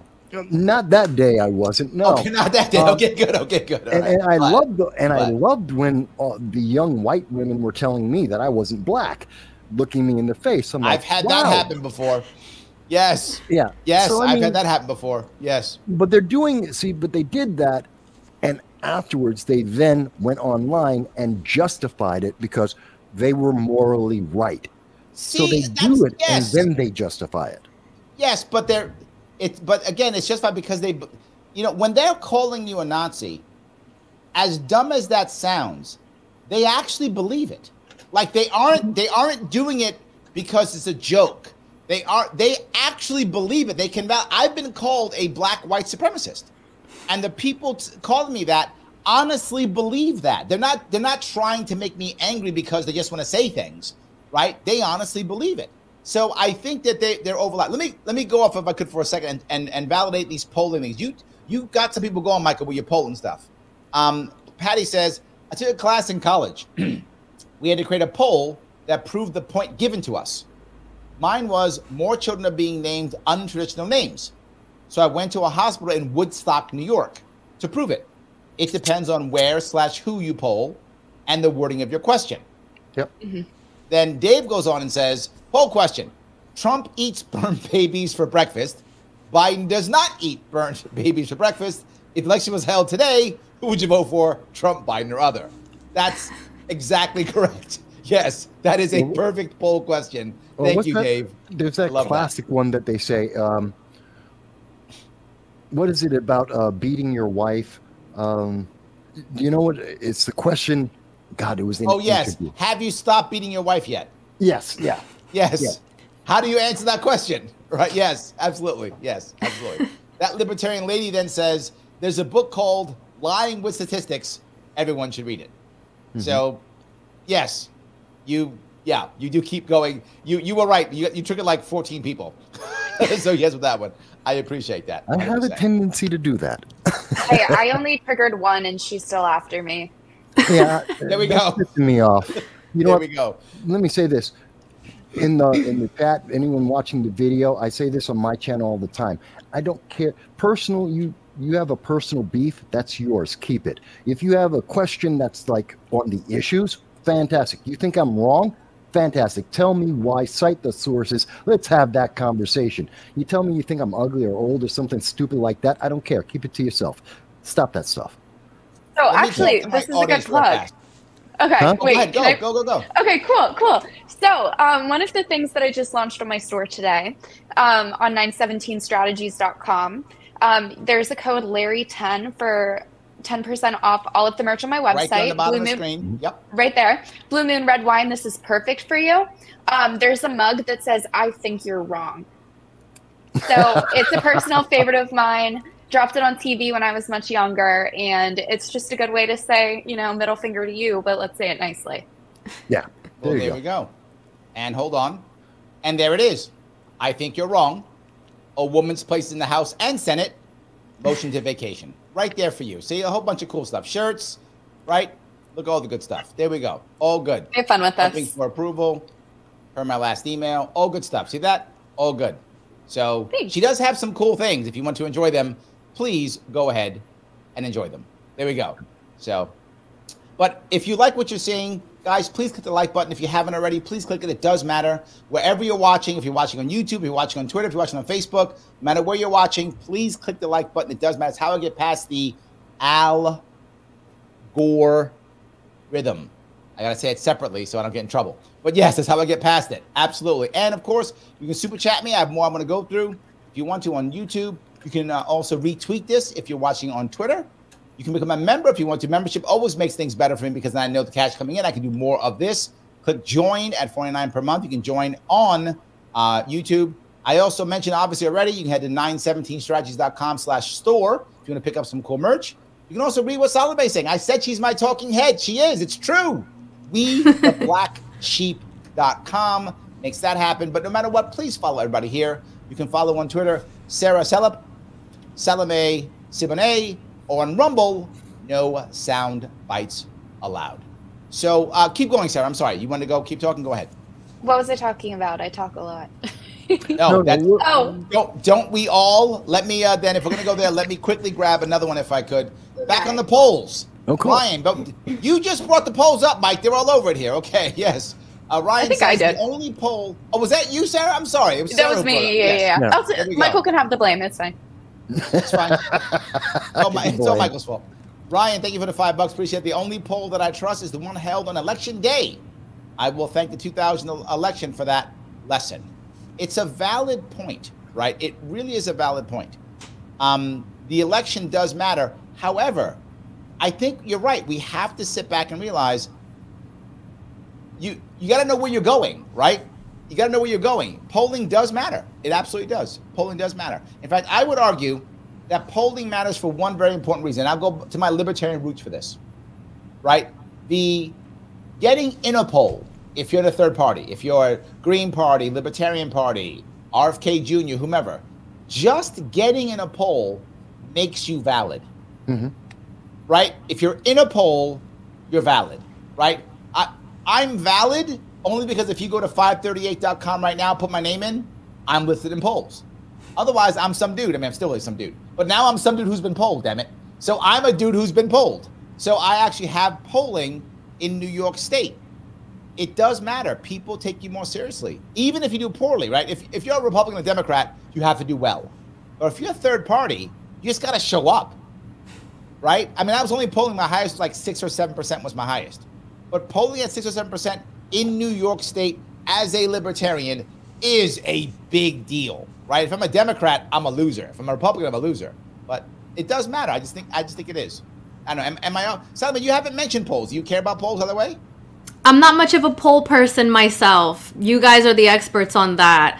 I notice what's going on. I hear the anecdotal evidence, and I kind of observe on the ground. I'll take in the polls when they come in, but I don't know. I have my own ways. There we go. I like it. I get that. I mean, the fact is we put too much credence into polls, but where did the polls come from? They come from the approved media. Where Yes. does the approved media come from? They come from colleges or institutions that have indoctrinated them into a certain mindset. That's why 90% of our media is left-leaning. So hold on. Let me go to that piece, Mike. You bring up a verb, which I want to bring up again, right? This goes back to my distrust piece. Right. I remember, I mean, when I was younger, if some guy came on TV and he had some PhD from some college university, we were like, oh, that guy must be right. He's wearing a bow tie and he's a doctor so-and-so from so-and-so university. Whatever he says must be true. Now we're like, maybe, and maybe he's just some knucklehead who just has an agenda to push. We don't necessarily agree anymore. I feel it's a huge issue. And in theory, at least, if we're paying tens of thousands of dollars every year to go to these colleges, and we're putting all this money in these colleges, shouldn't we think that these professors are smart or savvy or right? No. What's that guy, the science guy, the nerd who used to teach Bill kids Nye, the science guy? Bill Nye. Yeah, what's his degree in? Do you know? He doesn't have one, I don't think he does. Communications. He's like a engineering. Yeah, he's like a comedian. He was like a comedian or something, wasn't he? No. He was in science and he was engineer, and then he's talking about climate change, which he knows nothing about. See, there's the problem. I have a PhD. Fantastic. Does that mean you can talk about everything in the world? No, you have a PhD in a very specific field on a very specific subject. Fantastic. You're great. I hope you can make money at that. They can't, but that's besides the point. But now they were talking about things they have no idea about. We have, there's many, many examples we can point to, but the media is using that as a bludgeon. You can't talk about this. I'm sure we've all had this happen to us. Everyone on this panel, where we were having a conversation with someone, they go, "You can't know that. You don't know that." I had in my live stream on Sunday, someone told me, I said, Joe Biden in the State of the Union, yeah, he lied about the United States in terms of our inflation. He goes, "You can't know that. You're wrong. What's your source?" Well, the source is the St. Louis Fed. It's the federal government itself, the Bureau of Labor Statistics. I actually Oh, that's what you mean. Yeah, there are 14 other countries that have lower inflation rates right now. Almost all of them are industrial nations, including the United Kingdom, China, France, a few others. So there's that. There's also the fact that if you look at inflation from February of 2021 until today, inflation has gone up 18%. But see, the point was, now these are the facts. I know them off the top of my head. I can tell you the sources. Yeah, but you don't have a degree in climatology, so you're wrong. Exactly. I don't have a PhD. Well, you can't possibly know that. No, I can read English. I don't need to have a degree. Yes. You got Michael's on your side. Michael says, I had the same medical degree as Bill Gates. Exactly. So do I, by the way. I have the same one. I do too. Yes. That's awesome. So that goes back to my thing earlier that information is the source that gives us the distrust, that gives us the misinformation. It's that we don't have the information, so we have to assume or accept when these institutions with political bias say, here's the truth that we're going to tell you. But it's not. And it's real simple to check this sometimes. I read The Guardian, the BBC, the New York Times. But I'm going back to my point, though, right? Mm-hmm. We should, and I know this is a fantasy now, we should be able to trust our institutions. We should be able to. Otherwise, they're not our institutions. This goes back to, Michael, you brought this up, and I think Sarah kind of did too. The idea of how can we be a nation, right? How can we be a group of people who have any sense of cohesion if we're not put together by our institutions? And the piece I'll bring up here is, I lived in Japan for many years. And when I lived in Japan, I taught English there for a bit. And one of my students said to me during the class, he said, Larry, why in the world do you Americans get so mad at when people burn your flag? Doesn't make any sense to us. No one burns the Japanese flag because if they did, nobody would care. We don't care if you burn a Japanese flag. We don't care. Burn a flag. We don't care. That's why no one burns our flag, because we don't care. And I said, you don't understand something about Americans. I said, you're Japanese. You are connected by many things. Similar culture, similar language, similar religion. You have a unified education system. You read the same books. You go to the same school system. You have similar history. Your country is much more homogenous than us. You are linked by many things to what you watch the same TV. This is back in the 90s. So they watched the same TV shows, right? So they were linked by so many things. A flag had no meaning for them in reality. It was just some silly symbol. I said, Americans are not that. We are very diverse. Different schools, different languages, different backgrounds, different everything. We are linked by ideas. We are linked by symbols. We are linked by things that are up here. We're not linked at the ground level. We aren't. At the ground level, we're actually very diverse. We're linked by things up here to include institutions. Like we should support our Supreme Court. We should support our president. I said, remember something. Why in every other country in the world, when something goes wrong, until recently, people would blame the leaders, but they wouldn't blame the American president. If something goes wrong, the American president, they get behind him. Oh my God, help us. We are the only major nation to where our head of state and our head of government is wrapped into one person. Every other country that has two separate ones, a head of state, a head of government. Ours is wrapped together, ultra powerful. The person we get together, we walk behind. When you start breaking these institutions up, do you even have a country anymore? Do we care? But I'm just saying, these institutions should matter, and I feel like they don't. Did I go too far? Did I rant too much? And now, Salome, tell me I ranted too much. The thing is that I don't care about the institutions. I don't know. They are bad. They suck. That's why that's why you picked on me. Yeah. Yep. You know, they brought it upon themselves. And I think this is a problem with a lot of government institutions, is that they can't face consequences. They don't evolve. And so they just start to become hollow shells that have increasingly damage their reputation and show no accountability, no acknowledgement even oftentimes that there is a problem. And so what else can you do except say, forget that. I've seen that institution lie to me so many times, and they don't even acknowledge it. They still don't acknowledge it. And at that point, you would be a fool not to distrust them. But to your point, of course, then where does that leave us? And that's the real problem, is where do we go from here? Right. Josh says, our institutions are broken and no one care about regular citizens. I agree. I think that's true. I wasn't saying it wasn't true. I was saying I think it's a bad thing that we don't trust them. And I don't know how we fix that. Sarah, can we fix it, or am I fooling myself? It depends what kind of institution we're talking about. I'm fooling myself. That's the problem. Like, if we're looking at colleges, look at what like the indoctrination from the top down, right? Yep. And now after that, like, there are so many students who will just scream at each other all day because they're hearing it from their parents or their professors, just regurgitating the talking points. So it becomes this issue where you learn this, like, honestly, probably earlier on now, younger and younger, but there's this thing called the heckler's veto. So you just scream it and scream at the other side and the other side, and to see who's louder. It doesn't really matter what they're saying as long as someone's being louder. A lot of people don't understand or think to or aren't educated on the context of what they're screaming about. Like, okay, all of the people with ceasefire now, do you really believe that, or do you just like the word ceasefire, you know? So yeah, exactly. Like, I was driving. Understand what the ceasefire actually is or isn't? Do they understand what the value is or not? Or they're just like, oh, we're yelling ceasefire now? Yes, okay, let's all yell ceasefire, right? And we don't know why we do it or even what. I think it's a good point. It just makes no sense. Honestly, there are just all of these buzzworthy phrases that people just want to use on Twitter, put them in their Instagram, because it'll make them look more like the mob. Like, circling back to the Black Lives Matter thing too. Like, the Lunatic Libertarian, it says, thank you for the $1.99 again. I appreciate it. Where is the debate of thought for policy? I would argue not just policy, right?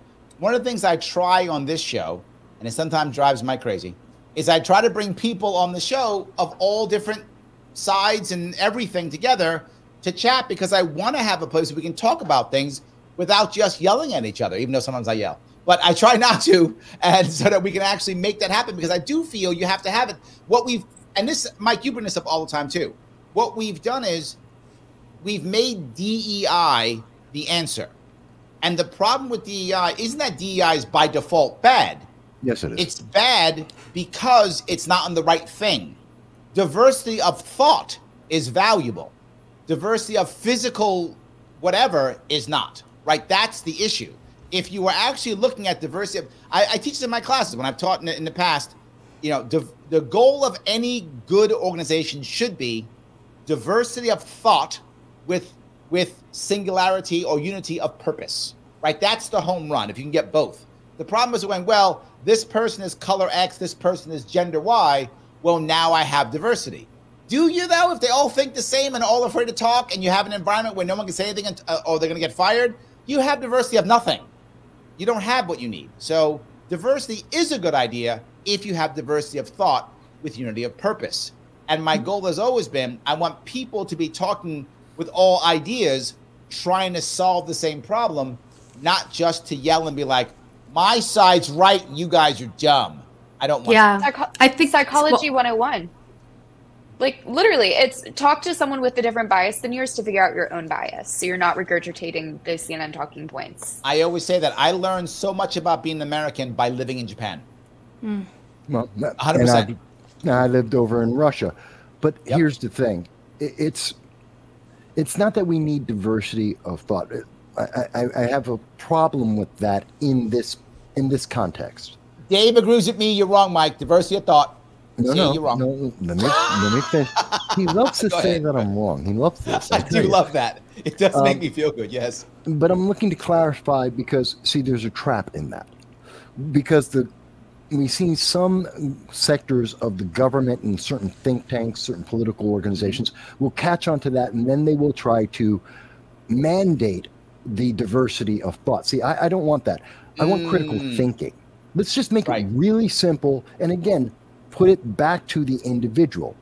I want you to critically think. Let's teach our kids to critically think. As adults, let's critically think about the issues. Again, this goes to my conversation earlier in accountability to the politicians. Well, you have to be accountable first. You have to be knowledgeable first. That means you have to think about this and have a question. That's critical thinking. And by the nature of just having knowledge and having thought about something, you will have that diversity. It's a natural outcome. But if we say diversity of thought, we have to improve the diversity of thought. I guarantee you that'll be a college course, which will be mandated, and that will be another form of programming. I don't want to see that. It's a valid point. Salome, you were going to say something. Go ahead. Yes, so I completely agree that there is no debate regarding thought and policy, and I think that that is reflected in our culture widely. I think that Sarah's point about how universities are training students in the heckler's veto, in this idea that you can't actually engage with dissenting opinions. You just have to be better. You have to pick the right opinion and then steamroll over anyone that you disagree with. And this is something that we see now, a lot of this infantilization of the younger generation. Trigger words, censorship of topics that are sensitive, because it's this message that you don't have the capacity to deal with ideas, to be able to critically think. You just need to take what is correct, which of course someone else is telling you what that is, and then you just settle with that and fight against anyone that tries to change your views. This is what I'm trying to work against with my publication, The Black Sheep. So it's interesting you bring this up. It's exactly what I am trying to change. I want to bring back the culture of interest in genuine intellectual discussion. Like you were saying, Michael, that if you're coming in here with, oh, you're a racist, you're a bad person, you're ugly, that's not an argument. That's an opinion. Take it to the kindergarten table. In an adult culture, in an intellectual, mature culture, people can defend their ideas. It's a skill. It's something that we should be respecting. We should be admiring. And yet we're told, like you said earlier, asking questions is troublemaking.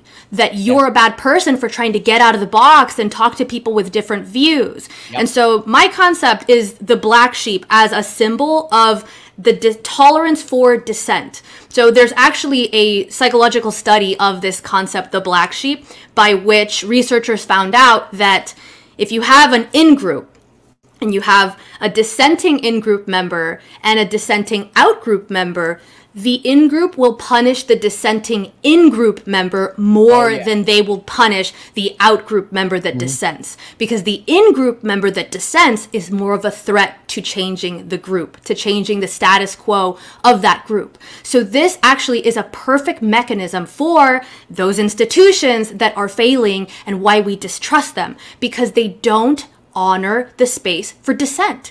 Why? Because they don't want it. They don't want to change. They want to keep hold of the narrative. They want to keep the status quo. And so whenever that changes, because there's some minority opinion that shows, oh, actually the narrative is changing, there's new science on this, there's new information, there's a wider perspective that you're not considering, they just suppress it. They demonize it. They suppress it. They try to scare you out of asking questions. If you're talking to that person, you're on their side. Maybe you're just as bad as they are.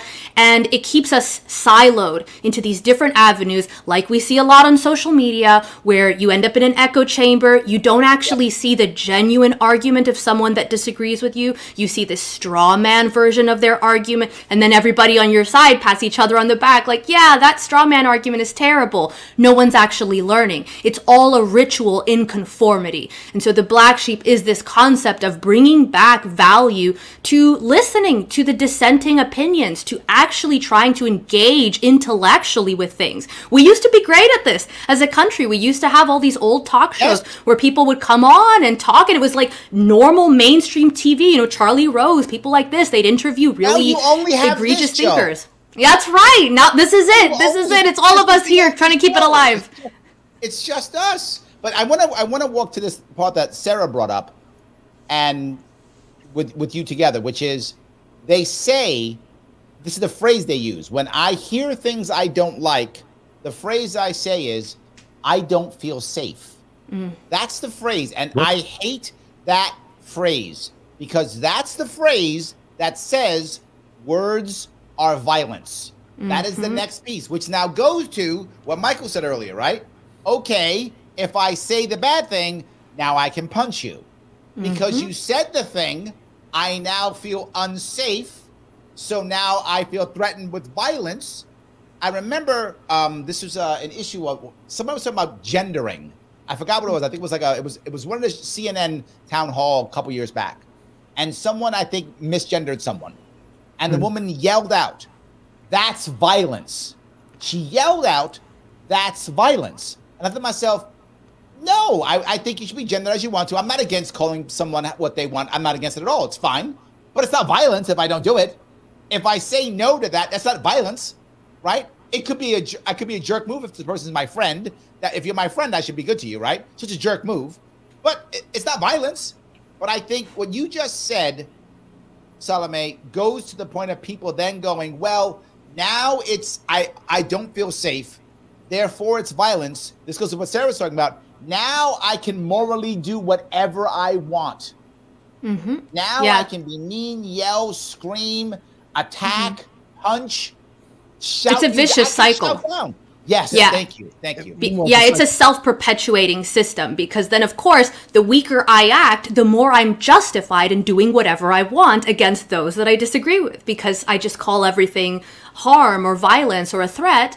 And that just grants me this magic power to then do exactly what I want and use all force possible against them. And which something else too, I'll add to this, which is if I don't feel safe, right? Particularly to your point, if I act like I am weak, like the weaker I act, the more of a victim that I act like, the more I can encourage others to use violence on my behalf, right? So I don't feel safe because Salome's saying these mean words. Sarah, go punch her. Right? And then Sarah goes, oh, Salome's being mean to Larry. I'm going to go punch her. And now all of a sudden I've encouraged someone else to use violence on my behalf. So I'm going even further than this. Oh, Michael, go ahead, please. No, what they're going to do is use the government to do it because, again, remember, you don't have agency. The government will. This is the culture of victimhood. But I wanted to point out something that's been bugging me. I'm sorry if I looked weird while everyone was talking for a second. Larry, can you bring up, there's a quote, a statement there from Robert Reed, 10:39 p.m. What 10:39? What? Yeah, I say. Go ahead. Yeah. Okay. So I think this is kind of important because let me read it out. Robert says, "But what if someone's opinion is fundamentally a racist one? Can you now not call it out because you're not being intellectual?" Okay. Go ahead. So that's the question. And I think it's really important because it hits on fear, it hits on distrust, it hits on education, it hits on this feeling that you're a victim and that you are not empowered to do anything. So let's really break this down for a second, because I think this, if you look at this across the board for everything in your life, it kind of fits into this. So if someone's opinion is fundamentally racist, first of all, you just said it's an opinion. Therefore, this is your opinion against their opinion. So you may be fundamentally wrong. You have to understand that to start with. No, but let's give the benefit of the doubt. Let's assume he says something blatantly racist. All of Group A are this bad thing, right? He says, and obviously, objectionably, it is a racist statement. All of Group A are this negative thing. Let's assume that's true. But see, now we've changed it. So the first thing is understand, is it factual or is it opinion? Because opinion may color and change this, which is important. This is you're critiquing your own thoughts. Are you confirming, is it me or is it factual? Is it beyond me? So in the case, as you said, Larry, okay, let's say it's a factual statement. This is factually a racist opinion. Yes. Can we call it out? Of course we can. Because whether I'm intellectual or not, I can still respond. I can always respond. You can affirm it. You can deny it. You can denounce it. You can do a lot of things. You can try and educate that person. You can try and debunk what they're saying. You are not limited. Just because someone said it and they have a feeling does not eliminate your reaction or thoughts or your own feelings. We constantly hear this.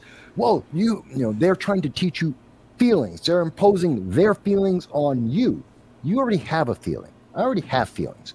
You don't care about my feelings. I don't care about your feelings. We all have feelings. They're transitory. They change every second. But what we can do is we can educate each other on how we think and what we understand. How did I get to this conclusion? What made that person have that racist ideology or that thought? Is it a misunderstanding? This is Daryl Davis. Mm-hmm. Huh? This is literally Daryl Davis. Daryl Davis literally does this, right? People, he literally has Klan members who he's changed. By talking to them, by having conversations, relationships, not by yelling at them, not by morally shaming them, not by using that kind of heckler's veto where it's just, you don't get a word in edgewise, I'm going to talk all over you and I'm going to denounce you as a terrible person, irredeemable, I'm not going to talk to you. If you really identify someone as having a dysfunctional, destructive, irrational, incorrect opinion, the intellectual thing to do is also the most effective response because you're responding with what would be most likely to change that person's opinion, which is an actual argument that shows them the gaps in their logic, that shows them, well, you're saying this, but what if I applied it here? And what if it's this way? And how do you explain this? I love the Socratic method for things like this, which is just ask questions. And that is also the intellectual approach, which is, okay, why do you hold that belief? Well, then what about this? Well, then what about that? And people then, that's actually the best scientifically researched way to get people to change their minds. I have an article about that on We the Black Sheep because this is a huge part of being able to have a collective, a culture that is intellectually mature and capable of reading bills and engaging with their politicians and actually thinking through things on a more complex level than just being emotionally manipulated.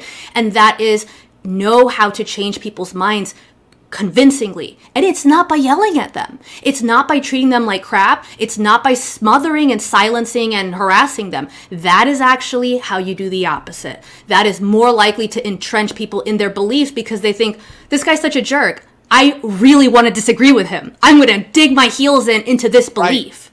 Right. Absolutely. What's funny, you have a fan, Mike Has Bad Knees says, what We the Black Sheep has everything. Yes, it does. It does. For the whole family. For the whole family. Absolutely does. 100%. Michael says, yep, Socratic method is solid at rooting out baseless claims. I got it. Man, we did good because we even got Blue Boom back. She's like, exactly, Larry. Hate is part of free speech. We got her back. Thank you. Yeah. We got her back. Yes. It took us some time, but we got her back. Before you go to the super chat, I just want to say, go ahead.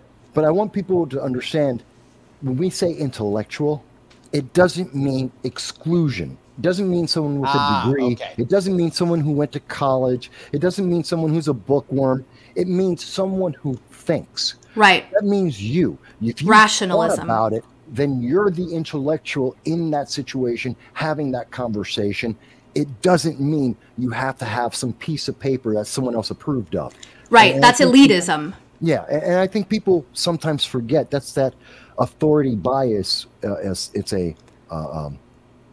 a false logical fallacy. A fallacy, right? Yeah. It's a fallacy that there's that authority. Ooh, I've got a degree. No. Appeal to authority. Yes. Exactly. No, I completely agree. I'm so glad you added that. I want to add my little thing on that because we saw a lot of that during the pandemic, which is don't question this because the experts know. Trust the science. Trust the this. Trust the that. Don't trust yourself. Don't trust the world around you, which you can observe. And I think that is fundamentally one of the most malicious perspectives because it is the foundation of authoritarianism. It is how you train citizens to distrust their own methods of observing and understanding their world. Everybody is capable of rational, intellectual thought and discerning truth for themselves. Elitism is the idea that there are only a few people who have to jump through specific hoops and be designated by specific gatekeepers as having the ability to articulate or decide on certain topics. But that's not what America is. America has never been about that. From day one, it was a lot of scrappy people that came here and were like, we can start our own country. We can do this our own way. And we've been doing it ever since. And it's worked quite well up until we had the elites start to try to run things on their own and to cut the people out and tell us, you're not actually capable of understanding what's going on here. We're going to censor this for you. We're going to da-da-da-da, all of this. So before we go any further, I want to grab a couple more things. I want to grab a super chat. Before we do that, please, I want all of you to tell everybody who's listening and watching, what you're doing, what's going on for you this week, what special's happening. Mike, you want to start? Oh, sure.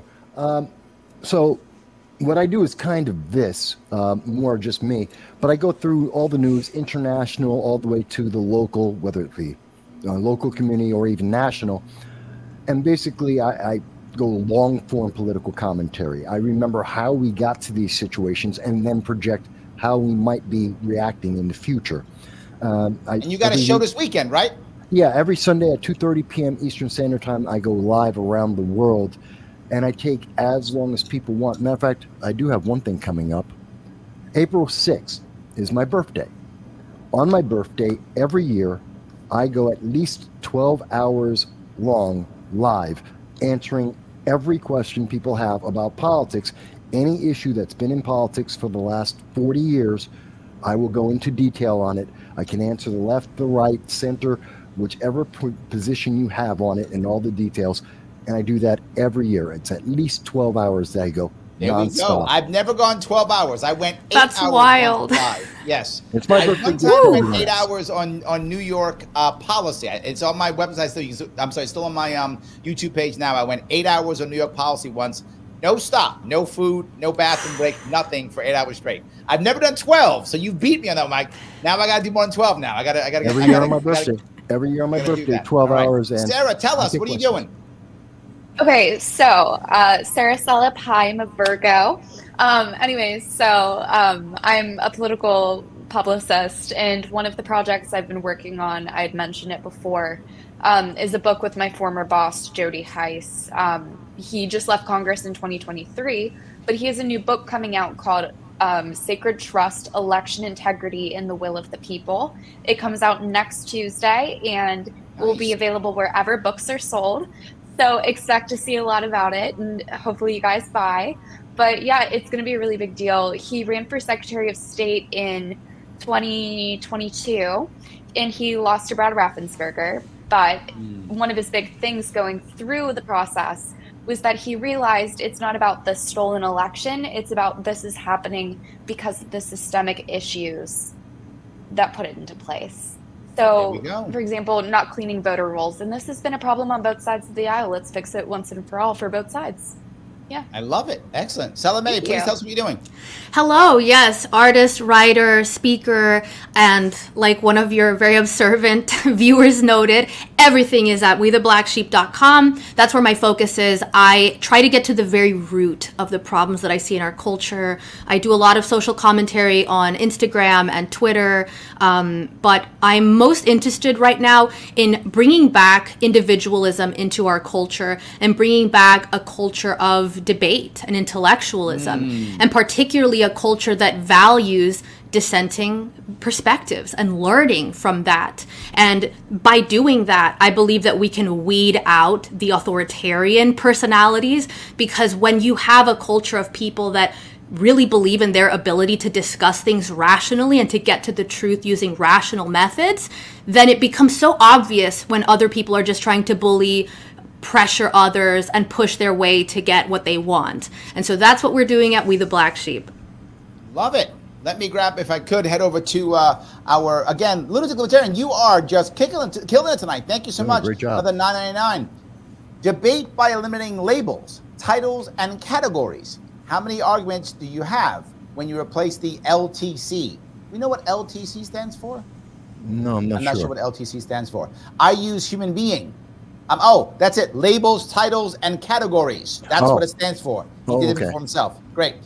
Then emotions really show a human being versus a veteran, a man. I'm not sure what that is, blue, whatever that is. But I think his point being, we should be just talking about the arguments. However, I do think there's a if I give a little bit pushback on you, doesn't someone's credentials or background sometimes color how you view them or their mindset? In other words, you know, the fact that I'm a veteran may change how you see me or things that I say. The fact that I come from the South Bronx may change how you feel or how you see me. The fact that my father died when I was young may change how you feel. I'm a libertarian, may change something. Isn't that also valid? No, I think he's talking about categories, not characteristics of a human being and their experiences, but mind-numbing categories that deprive you of that humanity, which is what we see in the progressive movement right now. What you mean by that? Okay, so in the progressive movement right now, the worst thing you could possibly be is a straight white male. Next worst thing you could be is a straight black male. The best thing you could be is a trans, gay, transhuman, transsexual person of color who's disabled. That would be the best thing you could possibly be, because that's the highest hierarchy right now. Okay. And that'll change. There'll be something else they'll put in, I don't know, short, fat, whatever. There'll be another thing and it'll change again. Okay. So those are categories that are dehumanizing. It has nothing to do with individual experience, has nothing to do with knowledge, it has nothing to do with capability or meritocracy. It's meant to say, okay, you don't have agency, and you can only gain agency. So what I talked about was the decisions that I made versus someone putting me in a category. That's what you mean by those two things. Right. You joined the military. That was an act of agency that gave you a characteristic, as opposed to they said, well, you're black, so there's your category. There's all my black category. men are in the same group. Right. Got it. Okay, I see what you're saying. Okay. So Mike Has Bad Knee says, I had actually never heard of We the Black Sheep until tonight, but I'm a new fan. Well, you have a fan. Thank you. Yay. That's awesome. You have a fan. Yes. Love that. Dave says, LTC is Lieutenant Colonel. It is, but not in this case. That is accurate, but not in this case. That is true. Just not in this case. So Robert Reed says, I just finished reading A Republic of Violence, a book about abolition in the 1830s. And people literally tried educating people out of racism. Isn't that what we do? Isn't that what, if you look at that time frame, and it was Uncle Tom's Cabin. For those of you that know that book was a critical book. Uncle Tom's Cabin. It was written about basically slavery, and how bad it was. But the bad guy in it was a slave owner. He was actually a northerner who had moved down south and was extra evil and extra mean to his slaves. And that's what this was really about. And that book, to, I guess, Mike's point about reading, a lot of people just read it. And it really did change minds. It made a lot of people shift into, from not caring, which most of Americans just didn't care about slavery. They didn't know it. They were like, whatever. It's not me. I don't care. I'm living my life. So all of a sudden saying, wait a minute, this is bad. We want to stop it. I think it does work. Am I wrong here? I think it matters what we mean by educating people, right? Because you hear a lot of this in the left where they say, go educate yourself. You need to be educated. And it just means go absorb the correct information. It's not a genuine, right, exactly. So are we talking about education in the sense of let's exchange ideas. Let's actually have a battle of rationality and ideas here and see which idea is stronger? Or is it, I'm going to educate you by telling you what to believe? That doesn't work, because that, of course, people feel offended by it. It's often very dehumanizing. It often bypasses the actual methods by which people change their minds, which is genuinely showing them there's a gap in your logic and there's a more expansive, rational, correct way to view the world that will help you. That can't be done by just top down, here's the correct information, absorb it. Hey, Sarah, right. I bet this happens. You've worked in your work with Congress and all of the different aides there. Don't you guys sometimes just have to stop and go, and I think people should do this more often, and go, wait a minute, what are we talking about? You define certain terms, you define certain issues so that everyone knows, okay, we're talking about this. We're starting from this point, whether it's a term, an idea, a goal, whatever it is, but you identify that so that everybody knows, okay, this is the terminology we're using, rather than everyone has their own different idea and they just go into the wind. Am I correct? Oh, absolutely. And one of the things that I guess I learned through building out the talking points is, so let's say motion to vacate, right? MTV. We see MTV TV, motion to vacate. Or it could be a motion to vacation. Like, there are just so many other things that when you go in and talk to your boss, talk to your client, anything, or just even like reading, you have to think about, like, what is the context here? What are the context clues that can help me figure this out on my own so I'm not assuming a certain bias here or there? And plus, you don't want to misspeak, you know? So when someone says bloodbath, perhaps instead of someone saying, well, if I say, that's not a big deal, instead of someone telling me, as in Salome's example, oh, you need to go educate yourself, which means go to Harvard and get told that genocide is okay as long as it's the terrorists that are doing it. Instead, perhaps, as you're saying, Sarah, I should perhaps look up the article, more importantly, the video, read the paragraph of that speech, perhaps even the paragraph before and after, and then understand the context that it's as common as every single political campaign conversation. Maybe that's the best way to handle that. Am I misunderstanding anyone, or did I get it right there? No. Let me grab a couple more if I could. Robert, I want to first take care of Robert. He says, no, that's not what happened. In the case of abolition, it literally took a civil war. In the case of racism, it's another form. I would give you pushback on this, Robert. Big time. And what I mean by that is, yes, there was a civil war. That's true. But you had to get a whole lot of people willing to fight that civil war. And a lot of that was, not all of it, but a lot of that was pushed by abolitionists. A lot of that was, not all, obviously. Some people just thrown in from coming in immigrants. Some people joined for money or excitement. But a lot of people who joined, particularly in the Union, a lot of it was pushed by abolitionists. So yes, it took a war, but there was a big chunk of that was pushed by individual abolitionists who were out there hyping it, saying this is important, you got to do this. Remember, the war didn't begin by saying it was going to end slavery, but it ended saying it was going to end slavery. And it ended because it ended that way because of a lot of people, particularly hardcore abolitionists, who had pushed this for years and had gotten enough people to say this is true. Dude, it's 100% true. How can you say it's not true? They literally did a movie about it. Lincoln, the whole movie Lincoln. Daniel Day-Lewis even did a movie about it. It's so true. Let me answer. Go ahead, I'm sorry. First of all, we know that this is the part that's wrong. It's the romanticized aspect of it.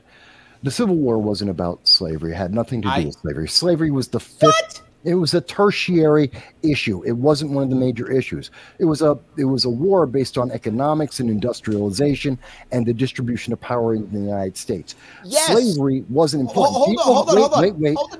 Wait. You said something insane. Let me give you my evidence. Can I go on? something that a lot of people don't think about is a week before the Emancipation Proclamation came out, and Abraham Lincoln himself, in the New York Times of the day, took out an editorial describing that if it were possible for him to keep slavery and keep the Union together, he would do so. If he had to do abolition, he would do so. It was whatever was necessary to allow the Union to continue as a unified system. Okay. And that was the primary purpose of the Civil War. Okay. I've heard all these arguments. Let me be very clear about something. True. Very clear about something. There's no doubt that Lincoln initially said he wanted to keep the Union together. That's true. It's why I said the war did not start to end slavery. That's accurate. But it did end that way. He did the Emancipation Proclamation on purpose. He did it in 63, was it 63, was it? In 63, I think. 863, yes. When he did it, right? On purpose. It did end. The war at the end was to end slavery. The beginning, it was not. You're correct. But to say nothing was slavery, no. No, that was not the purpose. It was a economic system? The system of slavery. No, it was a carry-on. What social system? The system of slavery. No, it was a matter of keeping the Union together. You couldn't keep a Union together with one part of it having slavery and one part not. He had to have a unification, and the unification he decided would be with abolition and not with slavery, which I'm very happy about, of course. But let's clearly we are both very happy about this. Yes. Of course, but let's not romanticize it. And there's a lot of factors in there, and I think that's never the wrong way to look at it. Once you took it as romanticized, I simply said it began to keep the Union together and ended to end slavery. I didn't romanticize anything. Okay. You took it as that because you got triggered. Not true. Okay. I'm sorry. I'm yapping away. Anyway, I'm yapping away. Sorry, ladies. All right. Let me grab a couple more of these if I could. I do want to grab Roger. He says, Larry, I've been chatty all night and you left me for our friend Blue. So now I got to spend money. Oh, come on. It's not true, Roger. $10. Thank you. Voss, JB. JB of RBN is black, gay, disabled. I actually was on his show and about to be homeless. Believe me, labels don't mean jack. Is that true? He's about to be homeless? Roger, I didn't even know that. I need to reach out to him. JB is a guy who's on the RBN, which is the Revolutionary Blackout Network. He does a show there. I didn't realize. I believe he has kidney issues, if I'm not mistaken. I think that's true. The Revolutionary Black, are those the socialists? Those the black socialists? Black communists. Get it right. Communists, not socialists. Communists. Same difference to me. Same group. I know, but I actually talk to people on the left, unlike you. So I know which ones are communists and which ones are socialists. I only don't talk to communists. I've lived in Russia. I don't need more communism in my life. There we go. So yes, but no, I think his point is, just because you have that doesn't mean that things happen that are good. But I think what you were saying was socially. I think that's what you were saying. Is that what you were saying, Mike? You were saying this was a social issue, not an economic issue. Kind of. I'd need to think about which part. Okay, that's fine. No worries. We've been talking about a lot of stuff, so I'm sorry if I'm missing that specific one. No worries. Guys, it's I'm going to have to wrap this up. It has been a bit. Anything you guys want to say as I wrap this up? Anything you want to end up with there? Salome, anything? No, but I would just love to have your great viewers follow me on social media and check out the Black Sheep. It's the kind of thing that, and I know you know this, Larry, people need to be active. We need to share the ideas that matter. We need to share the information that matters, and we need to help each other do that. It's really not the kind of thing, a culture war, a cultural change. One person can't do it alone. 500 people can't do it alone. It has to have momentum. And so if anybody wants to help me build that momentum, find me on social media at my name, which I won't spell it because it's spelled out. There we go. Salome Sibonex. Absolutely. Sarah, anything before we wrap it up? Okay, same thing as Salome. Follow me on Twitter at Sarah Selip or at 917 Strategies. We have some amazing projects coming up in the next few months.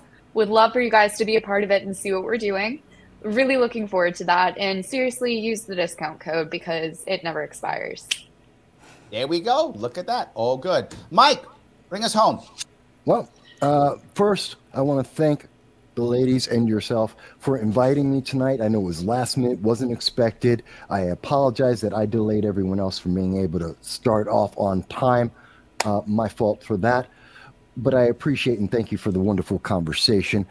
I want everyone to go out, make sure you go to every one of their sites. Please like, share, and subscribe. In fact, afterwards, go into the comments, leave a comment as well, and say, hey, I subscribed, because that will help them a hell of a lot. And if you get the time after that, you know what? April 6th, show up, give me a chat, a comment on my birthday, and just tell me, hey, I'm here. That's all I ask for. Here we go, guys. As I always ask you, once we are done with this and this is over, please come back wherever you're watching. Leave a comment afterwards. It's very good with the Al Gore rhythms. It's very good with those. If you want to do that, please do that. It's helpful. Thank you guys for giving me a chunk of your evening. I will be on tomorrow, WYSL Rochester, New York, 1 p.m., my live radio show. I will see you all very soon.